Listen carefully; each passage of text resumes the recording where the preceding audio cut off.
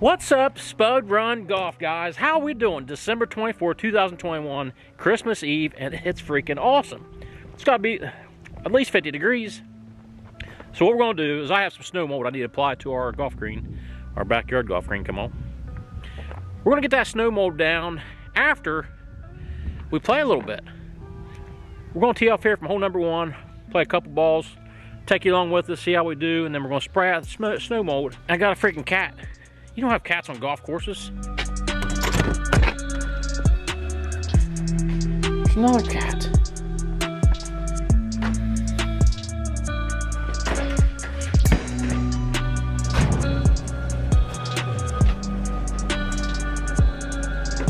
We're gonna play 2 balls, see if we can get 2 pars. The old Airbnbs. Kicking my ass. Right down the middle, right down the gut.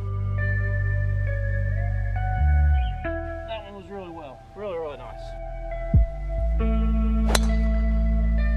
Damn, that one's good too. Could be 2 of the best drives I've had off this tee box. Why is that? I'm all stiff. Obviously, golf is a funny game. You know, it's warm out. We're all juiced up and limber, and I can't hit the ball like that. And here I come off stiff as a cob and just bust 2. That's the way it goes. Like, that's my first one. So I definitely hit that one about 270. I mean, it's right in the middle. Can't go wrong with the old Titleist. Roly-poly.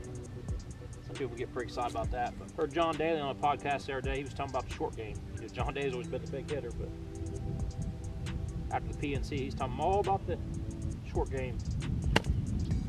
That's short. That's gonna be a tough par right there. Here's our second one. Probably hit that one closer to 290. Almost too good. Almost too good though. I'm gonna leave that there and go down after it. I feel like this is not the fairway. Downhill lie, gotta get the ball up in the air.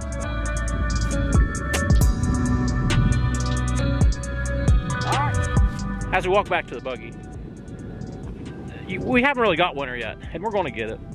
But one of the things I wanted to do when I got our big track hoe and our bulldozer here, this whole bank here, this bank, I'd like to clean that all up, get us a good ditch line. It needs ditched out a little bit. I don't want to be able to mow it all the time, but maybe some tall fescues or some sort. Something maybe gets mowed once every month. Just give it a little more playability and make it look a little bit nicer. Green side, we're going to have to get the zebra putter, and we'll get that sandwich on again. This winter, I've kind of developed an obsession with zebra putters. I think I've bought 4 now. I mean, you can buy them pretty cheap. Actually, I shouldn't tell you guys, because you guys go out and buy them all now. I have more competition. But we're going to try to fix a couple up. I've really had a hard time finding the old zebra putter covers. They look like a sock, like a zebra sock. That's what I've had trouble with. But I have managed to round up I've probably got 5 or 6 now. Ooh, we're going to call that a shoe-in par. About made it.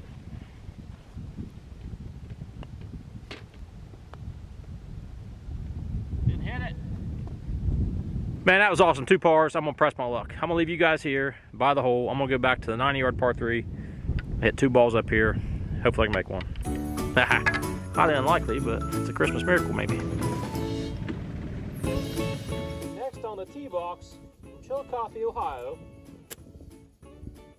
Spud Run Golf. That one's not it.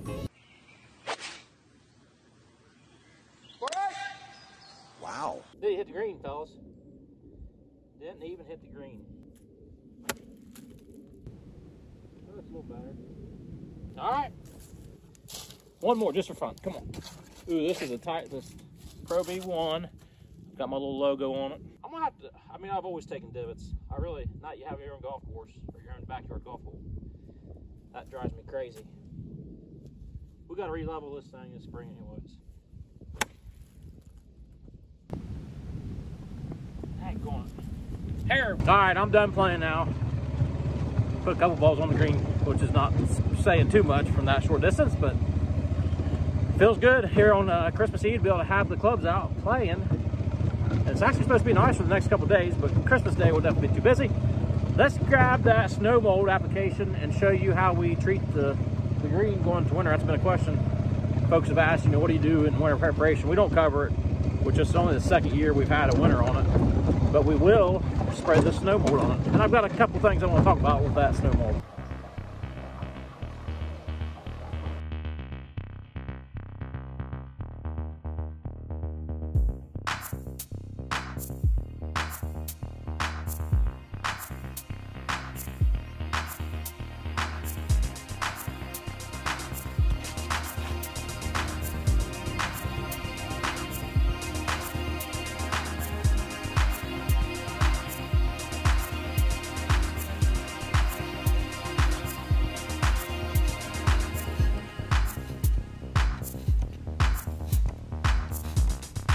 Here at Spud Run Golf, I'll be the first to admit, I don't know everything about what I'm doing, but I'm really trying. So if you guys see something that you think I can do better, faux show, let me know.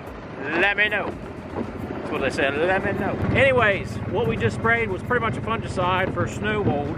Going into winter, that'll be the last thing we do on this green. We don't cover it. That'll be the last thing we do until we probably fire up the mowers and might top dress it early spring. Top dress it real good, maybe even aerate it. I actually had somebody reach out to me, I think he was from Boston, that had one for sale and he thought it'd be good for us. So maybe we'll get that thing hooked up. So now we're gonna buzz over to the Airbnb property that we have here at Spud Run Golf. It's not even close to being done, but it's getting there. Like I said, we're doing drywall now. We're gonna cut a lot of wood on that wood miser to do the interior finishes and stuff. Hoping it'll be ready by April 1st.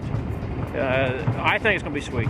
We have a spectacular deal worked out with the local course that when they spray, they've got a big sprayer on their gator. And basically when they're done spraying, they have a little bit left in the tank that it won't pump out. He drains it into the containers, the 2.5 gallon containers for me, and it works out perfect. A 2.5 gallon container is actually just a little bit much, but every time I get one from him, I actually do the green and I do the surround of the green too. Definitely cheating on my part, but it's a local climate, same type of bent grass, and it's so handy. I'm so lucky to have that. Now, I still have my own chemicals, but I definitely feed off him. Shipped the reels off to get them professionally sharpened, new bed knife. That thing will be cutting like a striped ass tape come this spring.